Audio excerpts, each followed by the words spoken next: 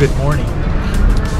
It's the second day of the year, and I was reading some scriptures this morning, and this one really got stuck to my mind. I want to talk to you guys about it for a minute.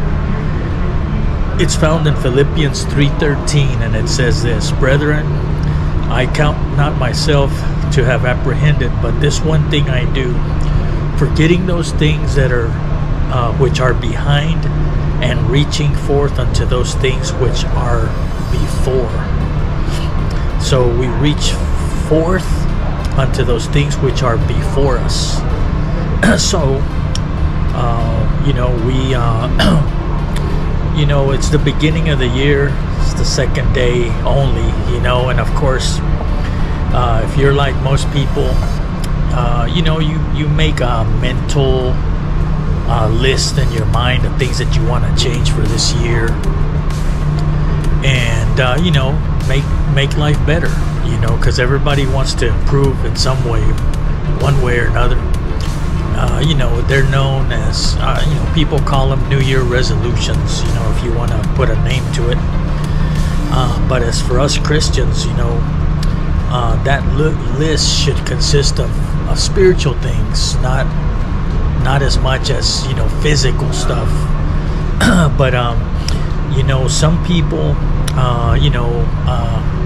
the number one resolution every year, every single year, probably for many decades, I'd say 20, 30, 40 years, as long as I can remember, people are always trying to, number one, lose weight, or exercise, getting their finances in shape, working with family, relationships, maybe working on their marriage, and unfortunately, getting into a strong relationship with Jesus Christ is not in the top 3, if you can believe that. But anyway, of course, those are, they're admirable resolutions, to lose weight, get healthy and stay in shape, and get your finances in order, or fix your marriage or your relationship with some loved ones. I mean, those are all good things. But however, to reach those goals, any one of those goals, it's going to take a lot of determination, a lot of commitment. You're going to have to go after it hardcore. When you look at things that's happened this past year, you made a lot of poor choices, poor decisions, and you feel sorry for some of the things you did. Well, if you repent, God forgives you. You move on. Leave them behind. Don't even talk about them anymore. Just move forward. Because, of course, there is God uses your past. I know I refer to my past a lot when I'm talking to people about how God changed me. But, to hold on to the past can also cause a lot of problems towards the future. Especially if you're trying to work out a relationship with a marriage or a family member. You just got to drop it.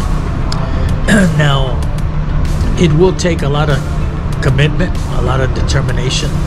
If you want to lose 20 pounds, it ain't just going to fall off. You're going to have to walk a lot of miles, jog a lot of miles, watch what you eat, count calories and all that stuff. You know how that goes. And usually people do pretty good for the first 5 pounds maybe, and then they give up. So it definitely takes a lot of commitment, and you got to be very consistent also. You can't just go to the gym and work out, for 10 minutes once a week. You have to be there every single day, or at least 5 or 6 days out of the week. But you got to be very determined and very committed. And I believe that this scripture here that Paul used in Philippians 3:13, it says that we must persistently be reaching forward, unto those things which are before us. So this statement is packed with a lot of insight.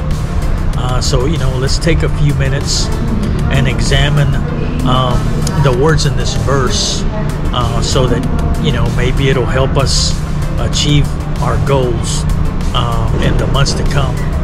Now, you might have all these goals, but my goal is to be more like Christ. That's my goal. I don't care about none of the other stuff.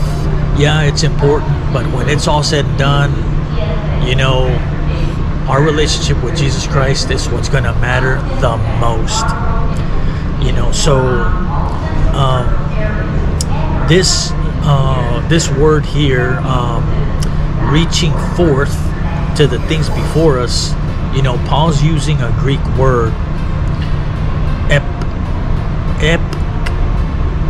I'm giving it my best shot here. I'm Mexican. I'm not good with Greek. But anyway, it's an old word that was used to picture runners in a foot race. And I don't know if you've ever watched like a 100-meter dash. When runners, man, they're going full blast. I mean, their faces get disfigured because of all the strength and might that they are using to push themselves forward across that line, that finish line. And that word there gives us a picture where it says reaching forth, like a runner that's running this race, and he's literally leaning his head, trying to stretch out his neck as far as possible to cross the finish line before the other guy. So this word here, reaching forth, that's the picture that I want you to keep in mind.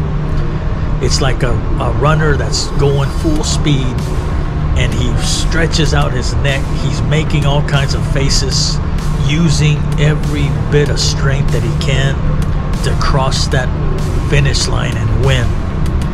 That is what that means when you really break it down, is you are going forward in 2022, and with that kind of a determination.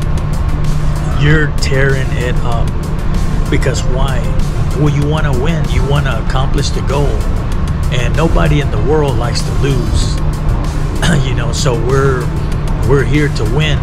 And if you really want to win in 2022, you're going to have to get on the winning side, and that's God's side. You're going to have to come through Christ. You're going to have to repent. You're going to have to ask God to forgive your sins, and then start following the principles of Jesus Christ. That is what will make you have a blessed 2022. Now, look, just like that, we're on day 2. Tomorrow will be day 3. So the time, it's going to fly by. Look at 2021, man. It came, and it seemed like there was only 8 months in that last year. But this year will pass the same. So we need to stay focused on the prize, and we need to finish the race well. And all of that's going to require God's help. We can't do anything on our own. Without Him, we can do nothing. So whether it's to lose weight, or fix your exercise habits, or get your finances in shape, whatever, make getting closer to God your priority, and He will help you with all the others. God will help you get everything else in order. So I pray that God blesses you today. May He help you. May He give you strength to accomplish the goals that you have set before yourself this year. But please, put God first. Put God first. If you don't do that, then everything else is just in vain. So I'm actually getting ready to catch a flight. I'm here at the FW, about to go preach a funeral for my aunt that passed away. But anyway, you guys, you know, put God first, put Jesus Christ first. I'm telling you, you won't regret it. The only thing you will regret is if you don't put God first. Love y'all. God bless y'all, and have a great day.